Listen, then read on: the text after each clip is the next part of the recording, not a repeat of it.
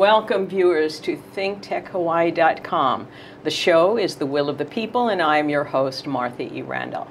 I first want to thank my friend and colleague Ian Ross for hosting this show for a couple of shows because I was absent getting a brand new knee. I would show it to you, but I can't lift my leg that high. But today, I'm happy to make a comeback with my guest, former Congresswoman Colleen Hanabusa, who was so informative when she was here the last time she appeared on this show that I was determined to bring her back because this woman is a source of great information. And I'm thrilled that she was willing to join us today. Thank you, Colleen, and welcome. Thank you, Martha. Okay, now, I'm not going with the whole introduction because if they don't know who you are by now, go read the website. Let's start with probably the first question most people would ask, which is now that it is post-Congresswoman time, what are you doing back here? You ran for governor. You were not offered the option to run. And now you're here. I believe you have a legal background. So what are you doing now to prepare things for your future, wherever it's going to go? Well, you know, I've been very fortunate in that I have always been able to go back and practice law. And I've been doing a lot of that. And I've been doing, I represent the legislature, for example. They're in a litigation now, so I am their lawyer.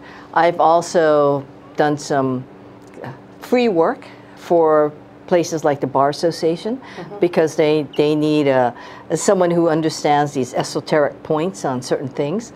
And so I've been keeping busy and having a good time, which is the most important part of it. Absolutely. I personally was wondering how you felt now that you were a congresswoman in a Congress that was so overwhelmingly right-wing, and then you decide to leave and run for governor here. And when we talked about it, you talked about your ability to do more for the people of Hawaii by being in a place where you actually knew people who could help. But now we have a Congress where the House is dominated by Democrats, which would put the party you are part of way ahead and maybe have put you at the head of a number of interesting committees and organizations. How do you feel? Do you still think that that decision was in the best interest of what you can contribute to the country and to Hawaii? Oh, yes. And I think, you know, but it always comes down to the voters and how the voters feel. So I may feel that that's putting myself out was the best thing for the people, but the people do decide, and I can live with it because it is the people's decision. The Congress, I've made some great relationships, and as you know, before I returned home, I was part of the Nancy Pelosi's leadership team. So many of my colleagues and friends are there, and I still hear from them all the time. And I still keep in contact with them all the time. And you know, being in the majority has different kinds of challenges. Because the majority, if you look at the majority, you have generational issues now, you have philosophical issues, and with the overlay of the presidential election, you have a whole bunch of different things that they are working their way through. So whether you're in the majority or you're in the minority, a politician has to adjust to that which they have to deal with. And you will see, quote, lack of a better description, like growing pains, even with the Democrats. Now remember now, this Democrat majority is still 22 less than when Nancy Pelosi first became Speaker. Right. Yeah. So it's not, I mean, it's a nice number, but it's still not as many as she had in 2006. It's true. And also, I believe a number of those newly elected Democrats are part of a more idealistic and what people refer to as left wing, but I don't think they really understand these terms they use anymore, but more socially aware and wanting things to be better for the majority of the people, sort of anti-industrial complex, yeah? So we have a bunch of newbies who are enthusiastic and a little aggressive, but whose idealism hasn't been there in a while. And that reminds me of the topic we ended on the last time we were talking. We were talking about the way in which money is collected by the DCCC, which I'll ask you to explain to people, and how a tithe is assessed of sorts on people according to how much money they can earn, but how that money, which is then invested in campaigns of other Democratic candidates, is basically not decided on by the people who want to run. And you yourself were someone who ran without their support. And how is this going to affect the newcomers who may be unwittingly making enemies within the party, but at the same time whom we need for their new blood? Well, you know, one of the I guess the labels that they have come up now is Democrat socialists, right? And that's the explaining some of the philosophy that's going on. But yes, we have what we call dues. And I've been checking up on what the dues are. So it's tiered. It's usually tiered by the committees, it's tiered by how many years you're in Congress, and it's also tiered by whether you have a leadership position and how high ranked you are in terms of a committee structure. So right now, because the Democrats are in control, the Democrats will have chairs, and they will have chairs of subcommittees. The value of that is the ability to set an agenda. And so many of my friends are chairs. But some of us were, and when you're in the minority, you call it a ranking member. So I was always a ranking member in the two of the Congresses out of the 3 that I was in. So you get assessed.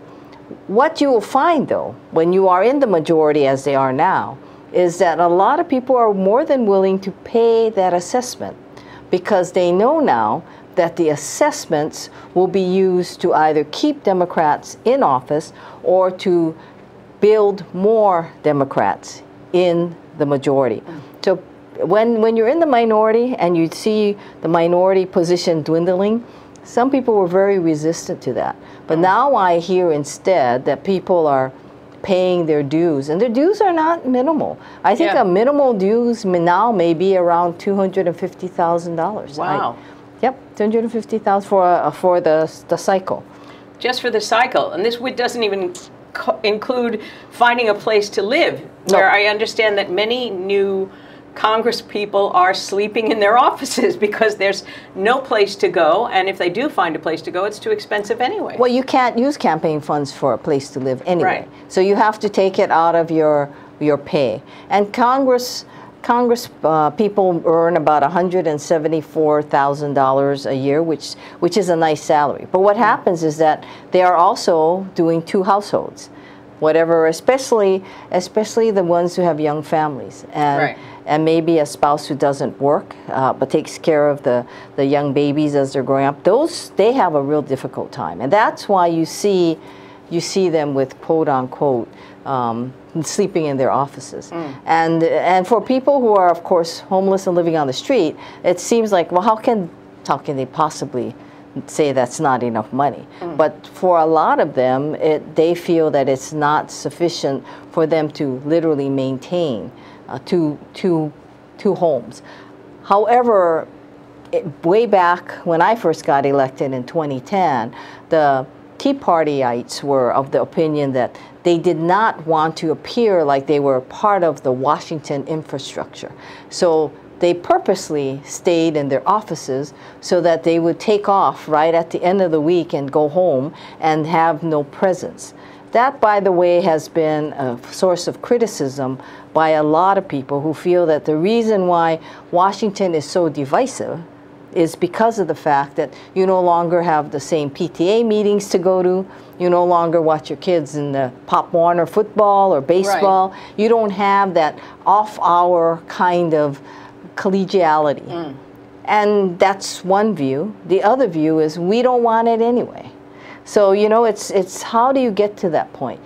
Bipartisanism, being able to reach across the aisle, a lot of that has taken on a different meaning than what it used to have. Yeah. And some people feel that, you know, well, Republicans are quote unquote too far to the right, so we don't want to have anything to do with them. But some of them feel that we're too far to the left and they don't want to have anything to do with Democrats. But the truth of the matter is, there's got to be some way for this, in the interest of the country, that people can get together and agree on fundamental issues. And the problem is, until you start to talk, you're not going to be able to do that. This is true. There's also seems to be a radical difference between what the actual majority of people in the United States want in some cases, and what they come up against through their politicians is what the people with the high-paid lobbyists want. Gun control leaps to mind, because we just had that incident in New Zealand. Right. And I remember a similar incident in Australia caused the Australian government to immediately buy back guns and put in controls. And they're a nice colonial society. They want their guns to hunt. Somehow they managed it without depriving people of their right to bear arms. New Zealand's reaction is immediate. Many countries do that. And here in the United States, in spite of repeated incidents and repeated calls by an overwhelmingly majority of human beings and voters in this country, it doesn't matter. Democrat majority, Republican majority, they always seem to go back to the idea that the Second Amendment means you should have all the weapons you want, regardless of what kind, with minimal controls or regulation. I don't think it's true that that they all feel that way. It's like, for example, Hawaii's laws on gun control. We are not the most strict in the nation. However, we are also the place that has the least number of deaths as a result of arms. But when you look at who has the strictest gun laws, they also have a high number of deaths caused by guns, and that's Chicago. People don't realize that Chicago has the toughest laws. So, for example, we have heard arguments, both on the floor and in caucuses, where people say, you know, you're overlooking places like Chicago. It's almost like, you know, we don't matter anymore. Because the attention, for example, went to Parkland. Remember when Florida, those kids marched on the Capitol, they did all, and some believe it's because Parkland was a more affluent community, so they could actually afford to come to Washington and march. I thought actually Shady Hook would have made the difference. And that was when you had the deaths of the young kids. It didn't. It didn't. No, it and didn't. the question is why? It isn't that Democrats didn't propose it. It's just that at that time we didn't have the majority, so you couldn't get it even on the agenda. Right. But the question now is to watch. With the Democrats who have the majority, where and how will they proceed? And I believe you will see gun control legislation actually making its way to the floor, probably passing to the Senate, and we'll have to see what the Senate does. Okay, well, let's stop there for a moment. We have a break coming up. So this is Martha Randolph. The Will of the People is the name of the store. Where am I?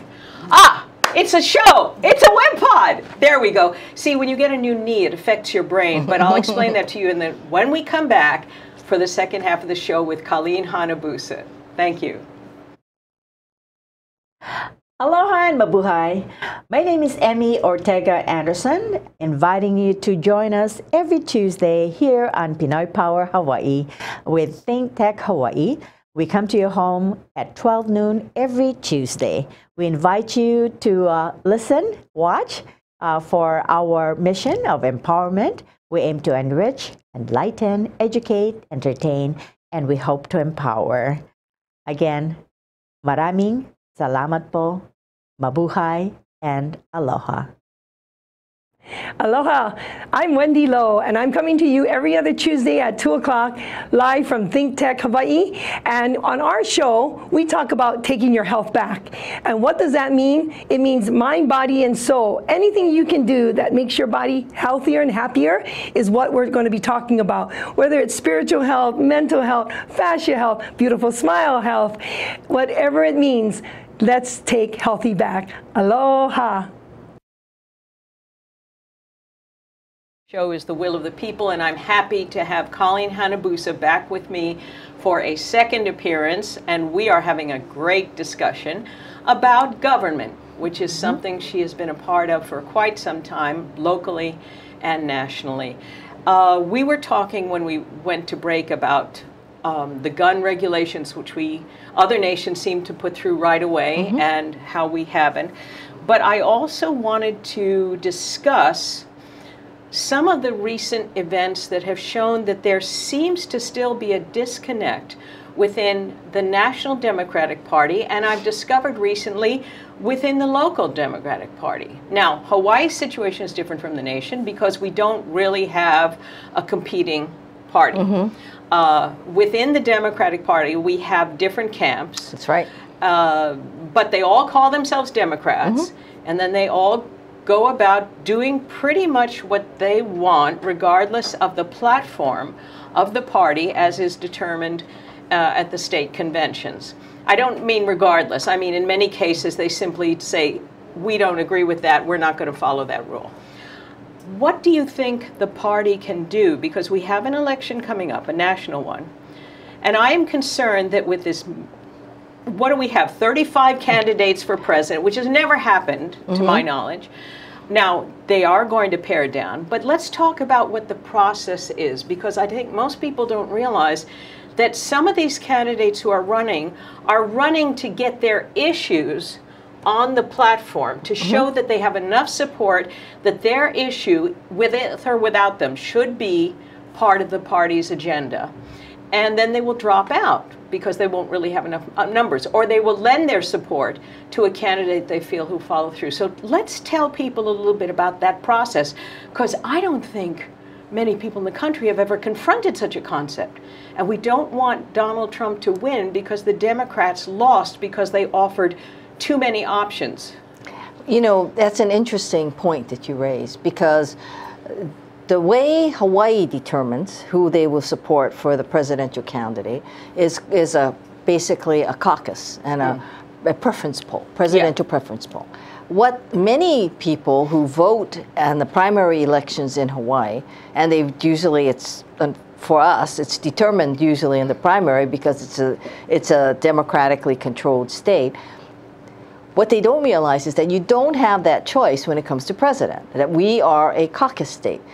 And in fact, I was talking to some people who are very active in trying to reform our presidential preference poll, and they were saying that the DNC, the Democratic National Committee, is of the opinion that caucus states should somehow find government, get government to actually run it. But government won't pay for a preference poll. So what that leaves it to be is okay, how does the party do it? The party has done absolutely a horrendous job, terrible job, in the last two major elections that we had. Yes. Hillary, Obama, and of course, Sanders, Hillary. Those were terrible. You didn't have enough ballots. I mean, the Obama election in 2008 resulted with, I think, about 38,000 people who showed up to vote. They're not all necessarily registered Democrat, because you can register that day. So people were supposed to register, then cast their ballot. What happened is it got to be so messy, people didn't have ballots, so they take a piece of paper from like your tablet, split it up and say, okay, write who you want and put it in a box. Oh, I mean, yeah, no, I saw, the most recent. In fact, that's how I became involved in the party in 2016, and the chaos was extraordinary, and less so in my area than in some others where right, they had but that's what still. it is. But it was nothing compared to 2008. We had 5,000 less people, I think, trying to do it. But that's the way. So now they're trying to do something about it. How do you do something about it? You need money. If you're going to create something like an absentee ballot situation, you need an independent entity to do it. You need people to be registered, because, you know, should you be a Democrat to participate, you should at least register. You can register to vote now for regular elections on the day. So shouldn't there be a process like that, which they would have to incorporate? How then do you staff it? And who pays for it all? Who pays for the paper? And so forth. So, you know, those are the challenges. And what I would like people to understand more than anything else is that you have to declare to be a Democrat, whether it's the day or before that, to vote in the presidential preference poll. And it is a preference poll, because what happens is that determines the number of delegates each of these candidates have when they go to Washington. Absolutely. I mean, well, not Washington, but wherever the convention is. The convention is. Yeah. Right. And then they cast that. The delegates vote. It's like a convention vote. So that's what people have to realize. So it's not like your vote counts as it would in an election. It's your votes adds up and becomes a percentage and a pro rata share, and that determines the delegates who go to the convention. And then depending on how that shakes out, then whoever it is that you're committed to as a candidate will then determine if you will cast your vote for that person or you would be released. An example is in 2008, I did Hillary Clinton. So I was the representative. So when we got to Denver for that election, the question became, okay, the Clinton delegates were then released. And so we went back and we said, you can vote for, we can cast all these votes for Barack Obama. Right. And so that Hawaii's numbers would look really good for Barack Obama. But you couldn't force anybody. Right. And I still remember this one gentleman, I have greatest respect for him, and I don't think he'd mind if I gave you his name, Richard Port. Richard Port said, I am not going to change my vote because, he said, I have waited all my life to cast a vote for a woman, for president, and I'm going to cast that vote for a woman. And he said, and this is probably the last convention I'm going to attend. I had such great respect for him. Yeah. Because he stood by his principles. Yeah. And the rest of us went and said, okay, we'll all vote for Barack Obama. Not that there was anything that we had against Barack Obama or he had against. It was that he waited all his life to vote for a woman. And this was really the last convention he went to.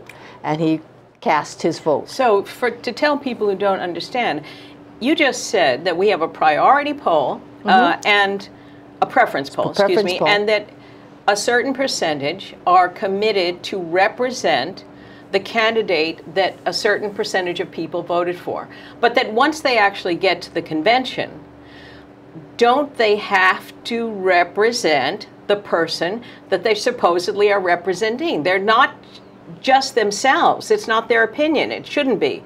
They have been elected or to say all these people voted for Bernie, and so regardless of what I feel, at least on the first ballot, I'm going to vote for Bernie Sanders because that's what I was asked to do. You could. Or, and I did not go to the 2016 convention, but it's up to the candidate. What you are is you go to the state convention first, and at the state convention you run as a Bernie delegate or a Hillary Clinton delegate. And then you go to the national convention, and assuming you have the resources to go, and that's the other thing. Remember, you got to pay your own way. Yeah. You go there and then you cast your vote. But it's up to the candidate at that point, because they then know what the results are as to whether they say, we'll release you. But it's up to you. And it's up to so the candidate can actually say, I know you were sent here to vote for me. But I am releasing you for the benefit of the party to show okay, I understand. So that's what happened with the Clinton delegates in 2008. Right. They released but that's my story about my friend Richard Port, who said, no, I've waited all my life to vote for a woman. I'm not going to come to another convention. I got to vote for a woman. Right. And he cast his vote. So we had all the votes for Barack Obama except for one. And I have the greatest respect for him because he stood by. Right. And if others wanted to do it, I would have cast the votes and say, you know, for Hawaii we had X number for Barack Obama, X number for Hillary Clinton at that time. Bernie Sanders, you're right about the position on the platform. I represented the Clinton campaign in 2016 in Orlando, where we worked on the platform. Usually, and this is what happened in 2008, Hillary Clinton's position was, you know what, Barack Obama is the president, he should have his platform going forward. The Bernie Sanders people felt that they had important issues to do. So they did. They stood by their guns. And you know what? The Democratic platform incorporated what they felt. So recently, Bernie was, when he announced that he was running for president, he made an interesting comment. He says, I am now a mainstream Democrat because so much of what I believe in is in the platform. He's absolutely true. They were in the platform. Right. Because people supported it. And so do you think this is influencing the incredibly large number of people who are running? Because we've seen certain issues pop up that are being introduced and then jumped on by 5 or 6 different candidates who are saying, we care about this issue. Like, for example, a lot of free education. Free education. Medicare for all, which I think is problematic, but still, that's a big issue. Free education's a big issue. There are, remove the Electoral College, which I think some people don't realize how much more difficult that would be, because that would require changing the Constitution. Right. But there might be some new rules added to the limitations of Electoral College, who may be a member of that, so that, and how they have to conduct themselves maybe on a all 52 states basis, as opposed to each state making its own rules. But I would like to think that we're principled and that's what happened. But Martha, I got to tell you, I think a lot of this is a reaction to Donald Trump. It is. The positions that people are taking are as a reaction to Donald Trump. Donald Trump is probably single-handedly, if we were going to have a campaign manager for us Democrats to get our base kind of energized, we should hire Donald Trump. I think he's done an excellent job, because people are so angry at what he is, what he stands for, and cannot believe that this is the America that we have all come to respect and love, and somehow this person has single-handedly wiped it off the map. Yeah, he has. I do have some concerns, because in Hawaii, I have to wrap up slowly, but we have a divide in our party here in Hawaii, which is still based on the Bernie Sanders versus Hillary Clinton actions of 2016. We are now in 2019. We're moving to 2020. Basically, it is a hierarchical, long-term Democratic activists in the party versus newcomers who were activated by their enthusiasm for Bernie Sanders. And the irony is, the people who are longtime servers will complain that nobody wants to do the work, and we've been doing the work, and so, you know, that's why we're here. But they're not really willing to let the other people come in and do the work. They are saying, teach me, I will do it. There is an interesting conundrum here, and I think it's affecting the Democratic Party of Hawaii. And I think something similar may happen nationally, and I was wondering what you think about that. Can the party stop dividing itself, look at real issues, and get the enthusiastic newcomers together with the old-timers, and have the old-timers open up to their ideas, but at the same time show them why certain things have to maybe be prolonged over a longer period of time to get them accomplished? Don't try to shove your great cake down the throat of the American people, because they're not ready. Feed them in little bits until they're ready to open up wide. So that's a strange analogy. I've watched recently people try to do exactly what you're saying, but it is an individual basis. It is how a person acts. So I have a friend, and she's retired, and she's getting together a bunch of young millennials who are, and they're running as a slate to run for, I think in this particular case, they're going to look first at the Oahu County, and they're going to set themselves up. But they are working together. And she's saying to me, it's amazing to hear them and what they have to say. But it's not a divide on quote unquote Hillary and Bernie. It is a divide more on generational divide. Okay. But it is reaching out, and they've transcended the Bernie quote Hillary issue, and it's more a matter of what is the future of this party? What does it mean to be a Democrat? Should there be something that defines you as a Democrat? Should there be fundamental rules?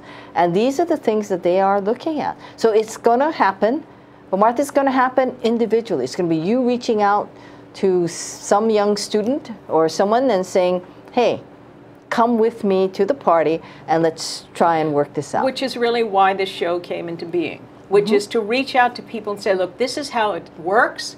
And if you want to do something about it, here are some of the things you can do, and here are the places you can go to get information on how to participate.